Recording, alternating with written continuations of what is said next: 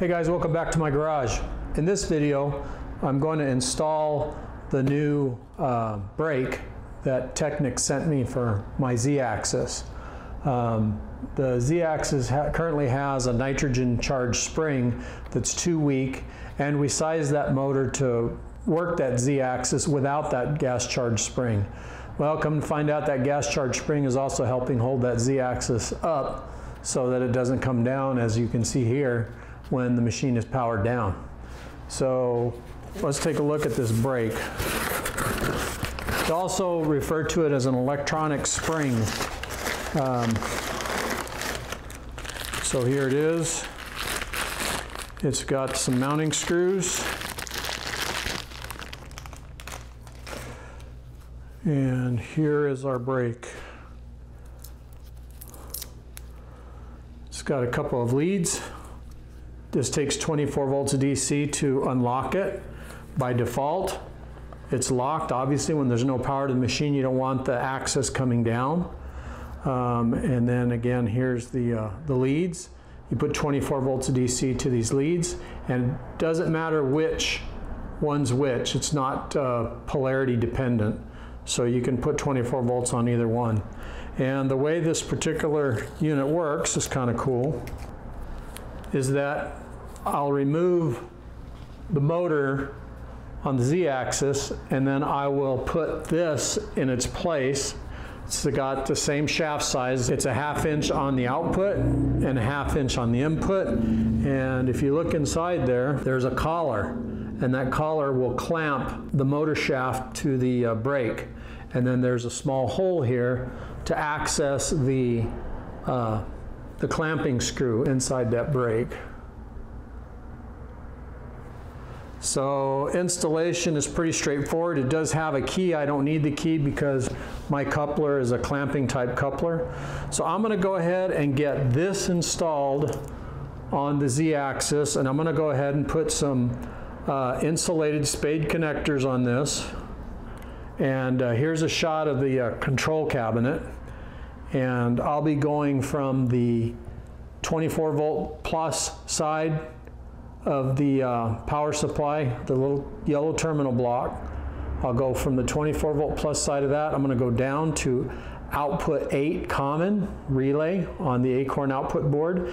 And then on the normally open side, I'm going to go up to 1 lead of this brake. And on the other lead, I'm going to come down to the black DIN rail terminal block, which is common, and terminate it. So Acorn can control this by closing that contact on output 8, and then we'll go over programming it on the control here. And then after we're done installing this, we're going to go ahead and tune that Z-axis, and we'll be using Teknic's auto-tuning feature in the MSP software. All right, so let me get this swapped out and wired in, and I'll take you to the back of the control cabinet and go over again how I wired it, and then we'll set it up in the Centroid software.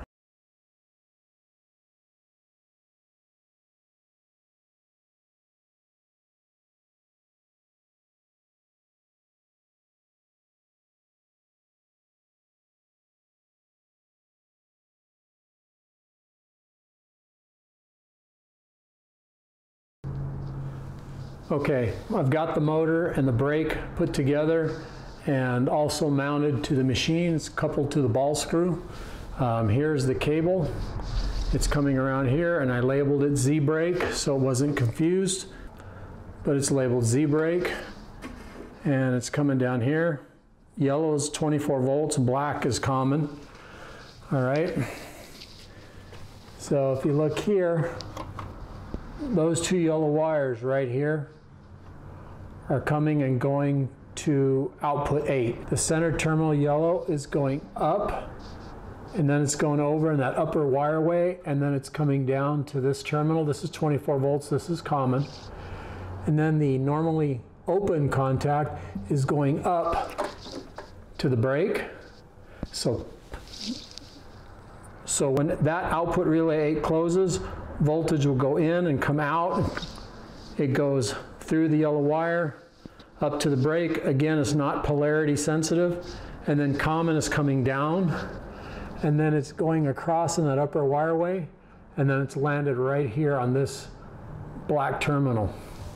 So it's pretty simple to wire. So now let's go ahead and set up CNC 12 to command this axis brake. Okay guys, now that the brake is installed, you'll notice I removed the nitrogen cylinder here. So the brake and the Z-axis Clearpath motor are going to be controlling that Z-axis, so we won't have any more falling. So we need to go ahead and go into CNC 12 Wizard and set the output to control that brake. So let's go ahead and do that now. Okay, let's start CNC 12.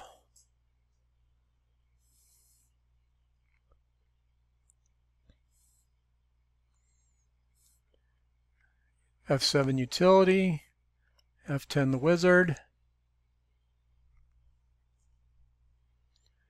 Output definitions. We want axis 3 brake release, left click hold, drag it over here to output 8. It's that simple. Write the settings to CNC control configuration. Write these changes, yes. Wants a power down, so I'm going to click OK. I'm going to go ahead and power down Acorn, restart it, wait for the heartbeat. It's back. So let's click OK.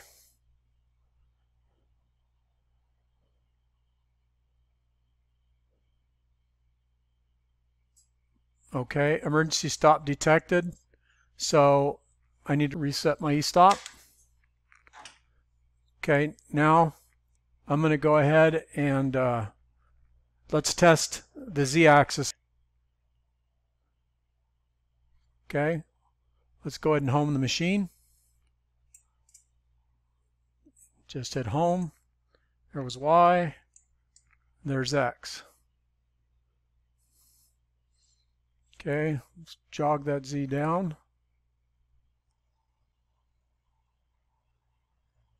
Now I'm going to hit the E-stop.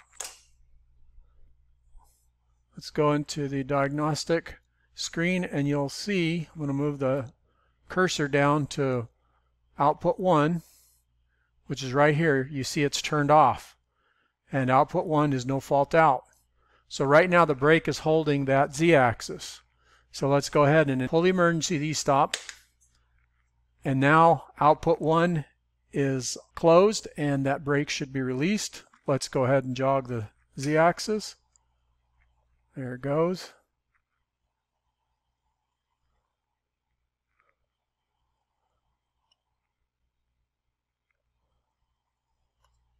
Okay, so that's all there is to installing that brake. Now we're going to go ahead and use the Clearpath software to tune that Z-axis.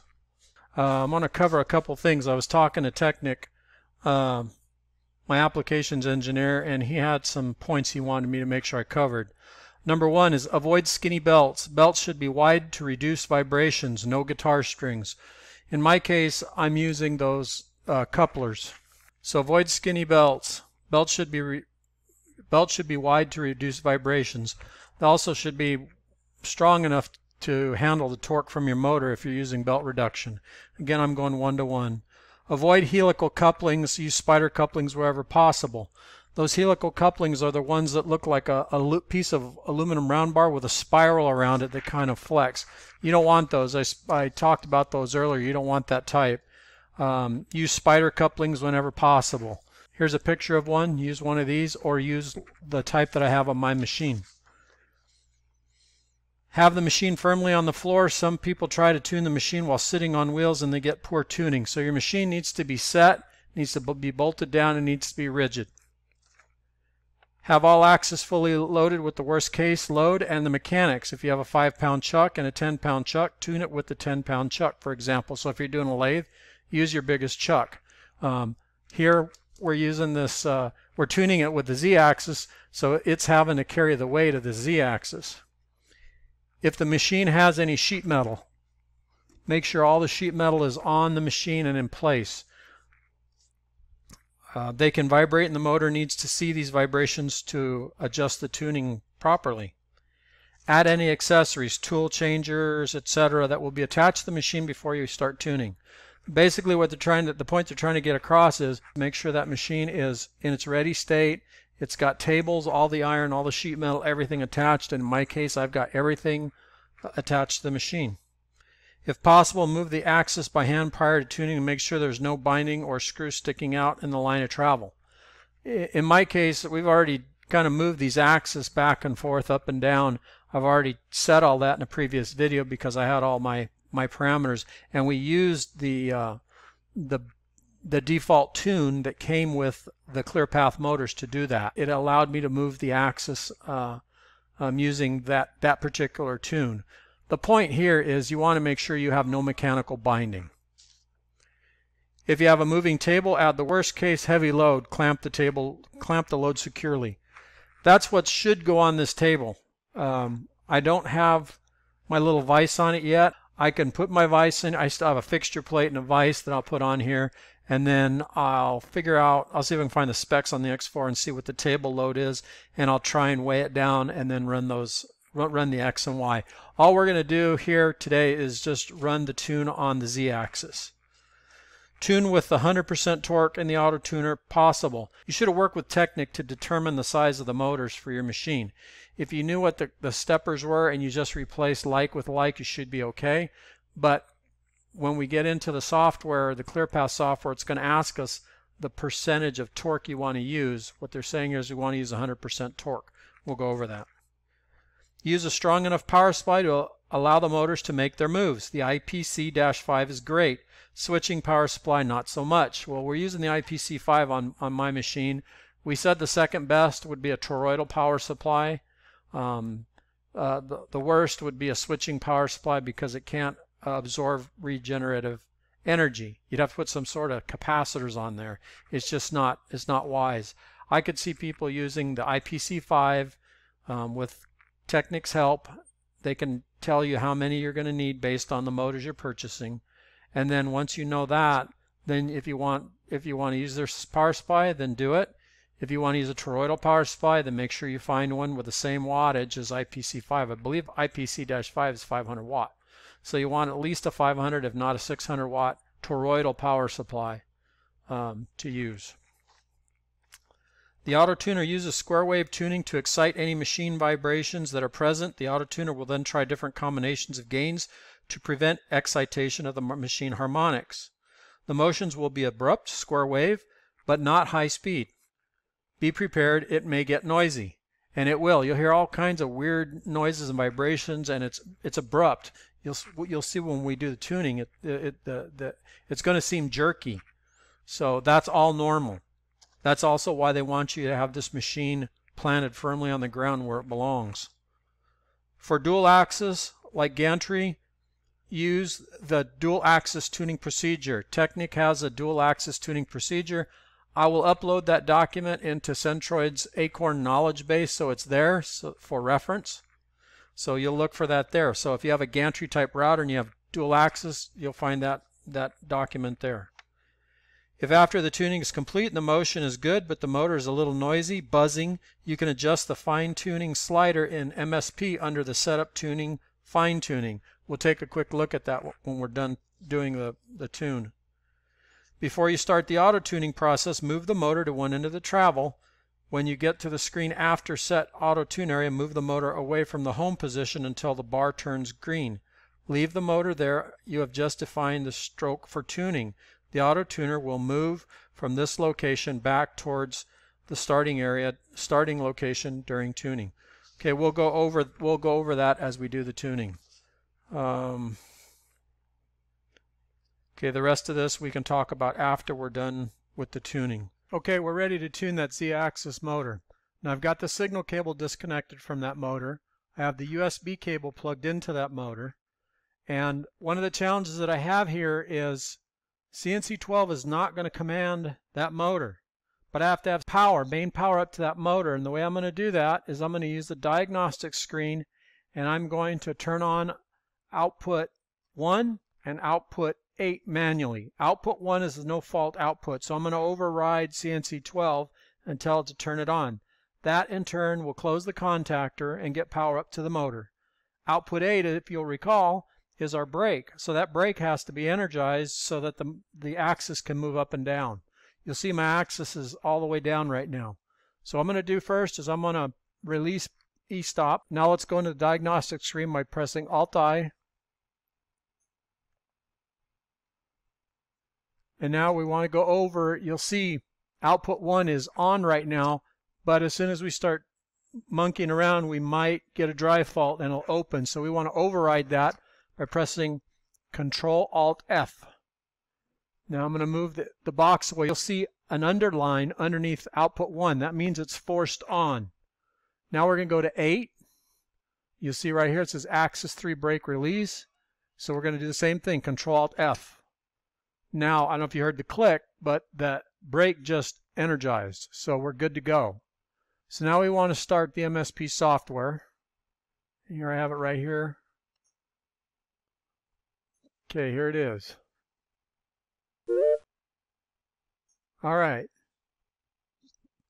Clearpath servos can be tuned to provide excellent performance on a wide variety of mechanical systems. From our factory, the motor has been tuned to run standalone with no mechanics connected.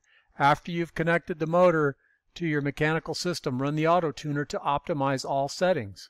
And right now, it's already checked. Auto-tune the motor and connected mechanical system. This tunes the motor to the mechanics and optimizes performance. So let's press next. Warning, Clearpath motors generate a substantial amount of power for their size. Do not continue with this process unless you are qualified to evaluate whether your mechanics are built and sized properly and have done so. Improperly used or upon malfunction, Clearpath can cause significant damage, personal injury, or death.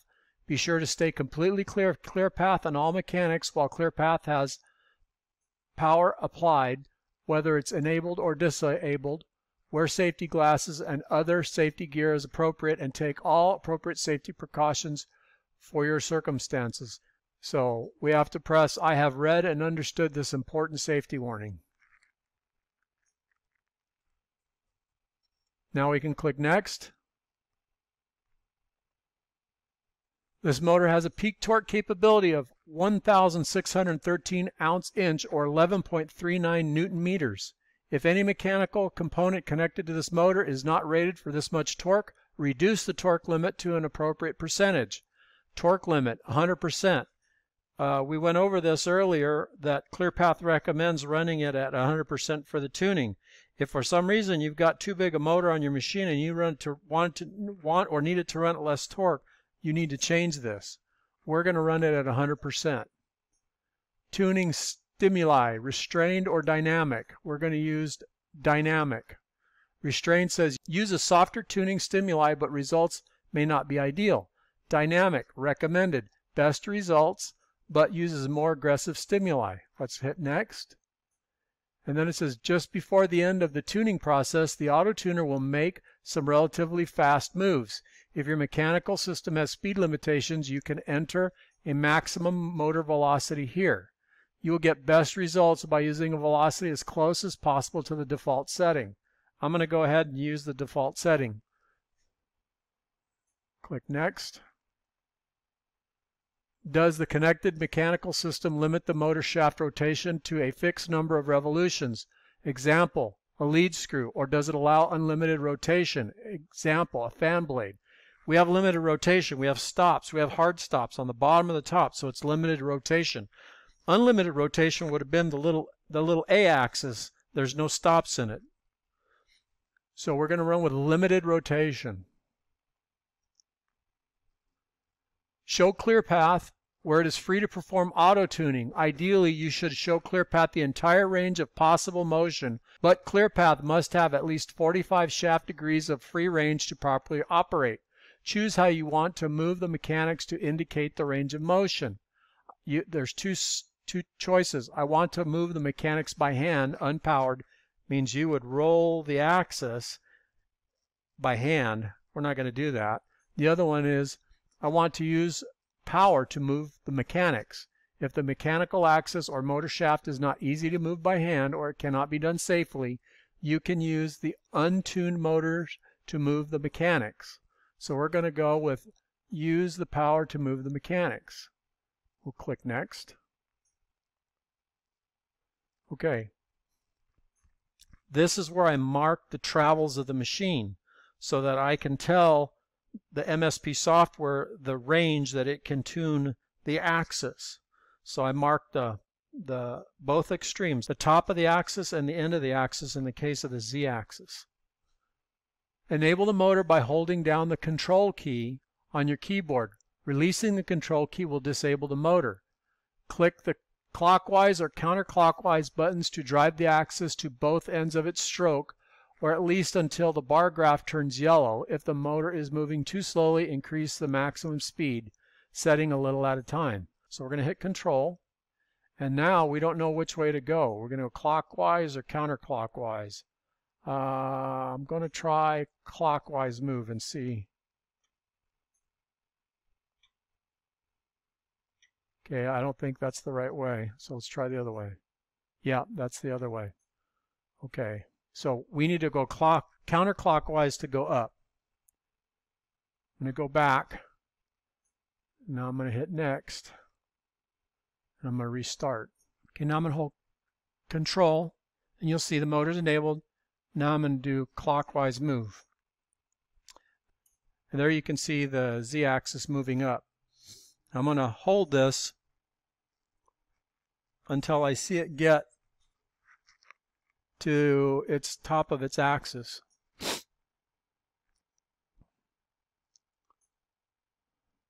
I just put little Sharpie marks on the sheet metal so that I could see when it got to the top and the bottom.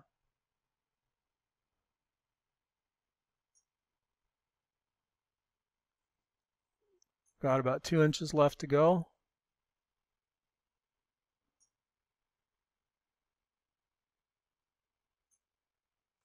Okay, there we go.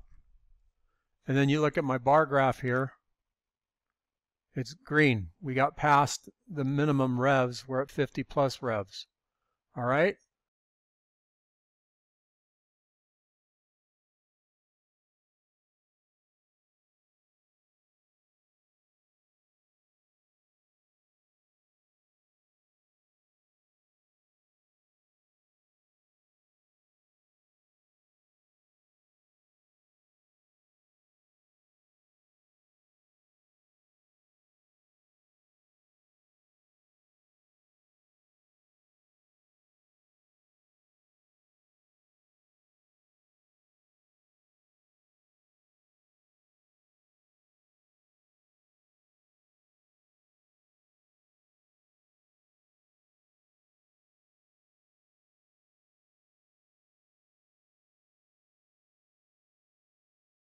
So at this point, all we do is we click Next. We don't want to drop the axis at all.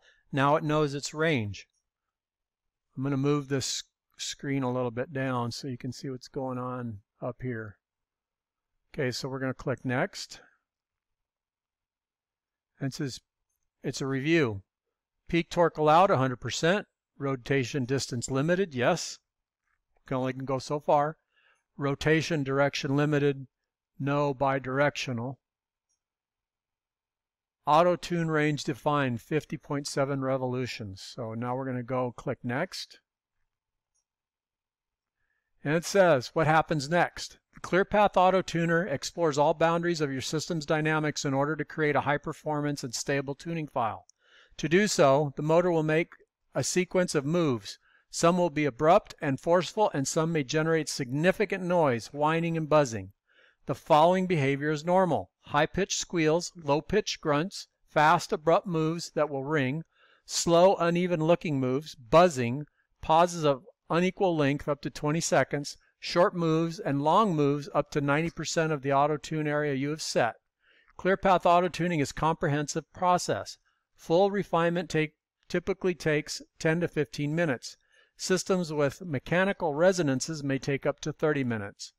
You can stop the auto-tuning process at any time by pressing the Escape key on your keyboard or by clicking the red Escape button in the next page. Let's go to the next page. Okay, click Run to begin the auto-tuning process. Pause allows you to stop motion and then continue where you left off. To stop the auto-tuning process and disable, click the red escape button or press the escape key on your keyboard. Clicking next will then bring you to the first step of the wizard. So I'm going to go ahead and run it. I'll let you listen to some of it and see what it's doing. I don't want to do a full 15 minutes of you watching this thing go up and down, but just to give you an idea, and at the end of the process we'll come back. Here we go. You can see right here in the RMS max 19%. You can see position counts, see velocity, RPM. You see you can't visually see the changes, but you can watch them here. And then watch the exceptions box.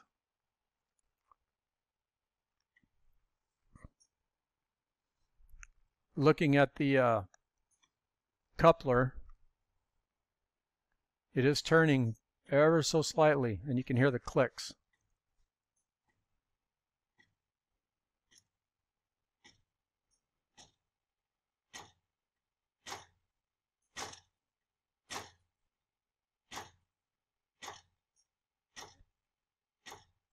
All this is very normal.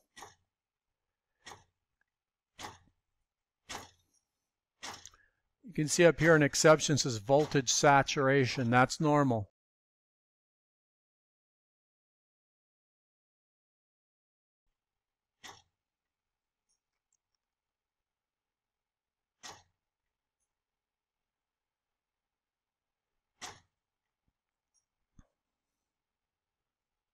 You can see the auto-tune progress right here. It's at 6%.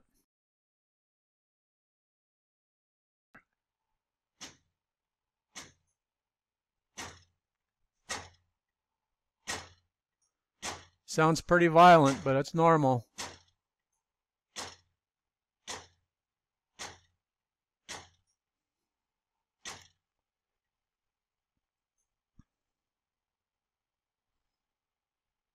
There you can see the z-axis is going in the negative direction. We're at 8% on the auto-tune progress.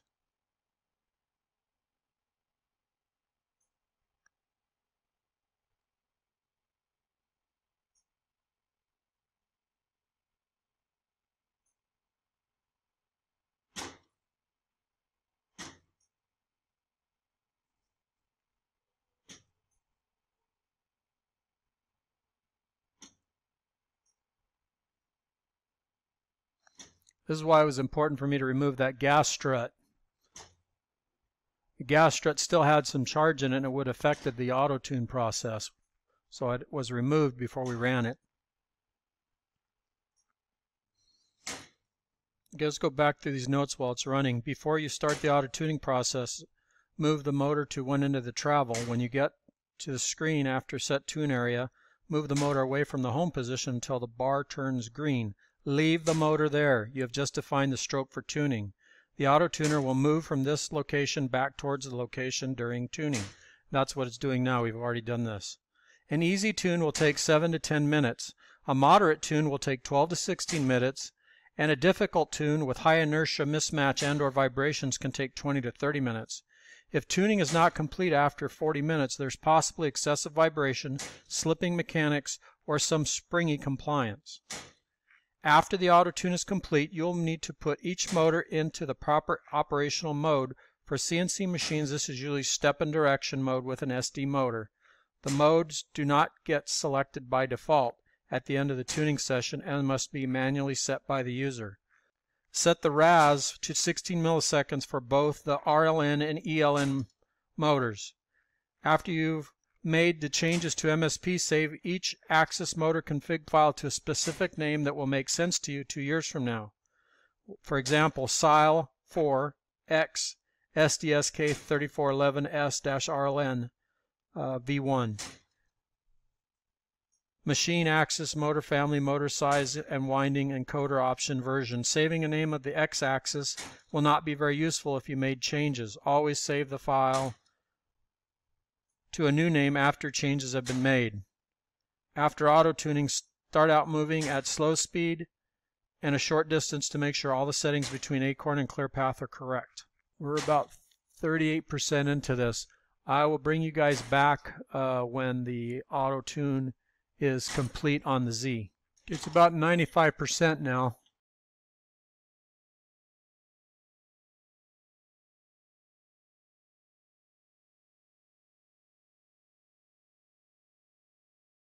100%. It's finished now. So now we click Next. Clearpath must be disabled prior to finishing auto-tuning. If you want to move the motor to a different spot before disabling, for example, to move a vertical load to the bottom of its stroke so it doesn't fall, use the jog buttons below before pressing Disable. Let's go ahead and drop it. I'm going to change the RPM setting here so I can move it a little bit faster.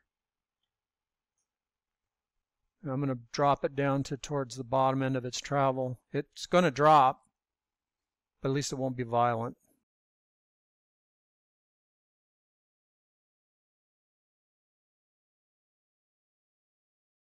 Okay. Now we'll disable.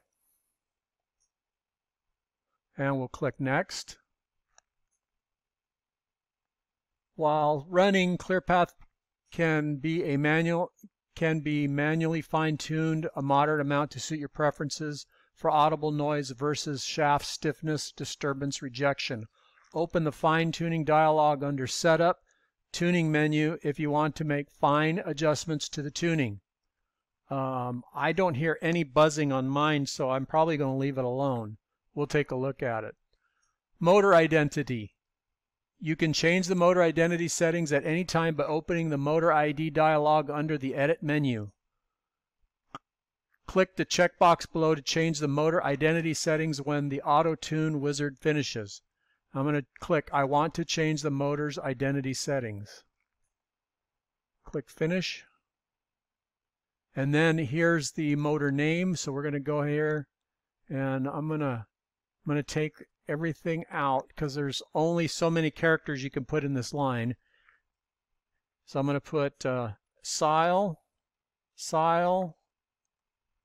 X4 Z and then a dash. Oops. X4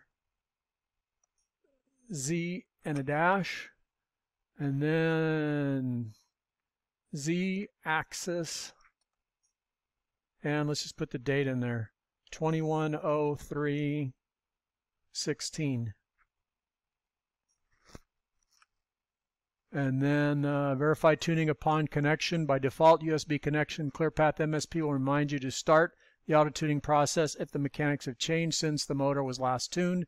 To prevent this reminder from appearing for the serial number motor, check the box below. I'm not going to check it. Click OK. Okay. Okay, I'm checking to make sure we're in step and direction, and we are. I'm on mode here. And then setup, tuning. There's fine tuning. If we wanted to do the fine tuning, I'm going to leave it alone because I don't hear any noise from that motor. And then profile conversion, RAS 16 milliseconds. So we're going to leave it that way to 16 millisecond. All right. That should take care of it. Shouldn't have to save it. And I'm going to put it in documents. And we'll go ahead, let's go ahead and save it to SYIL X4Z axis CPM SDSK -3432 S-RL N-V1. And I'm going to put the date in there. 21/03/16. And we're going to save it. Okay, it's saved. Mode, we're in step and direction, so we should be good to go. So I'm going to close it. Now we got to reverse this stuff here. So I'm going to go back in and I'm going to do a Control-Alt-F on output 8 and I have to hit it again. A lot of people do this override, but I'm moving this box so you can see there's still an underline under there. That means you turn the output off. Make sure there's no underline, so hit it again, Control-F. Now we move away from it. It's turned off and there's no line under it. Now we want to go to input 1, Control-Alt-F, Control-Alt-F. Okay, so it's back to normal. Now I'm going to do a shutdown of CNC 12. Exit.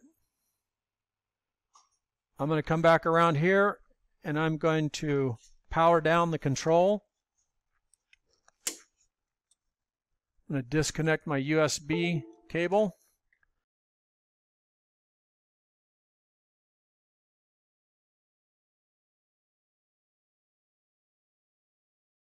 I'm going to reconnect my signal cable to the motor. Now I'm going to power the control back up. Control is coming back up. You got to wait for that heartbeat. Okay, heartbeat's up. Now let's see if we get CNC 12 back up. Get our machine moving.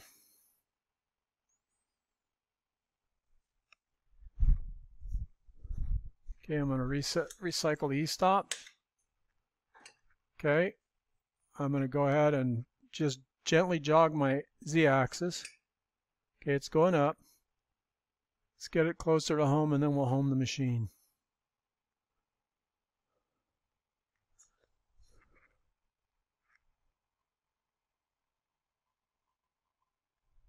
Okay, let's home the machine.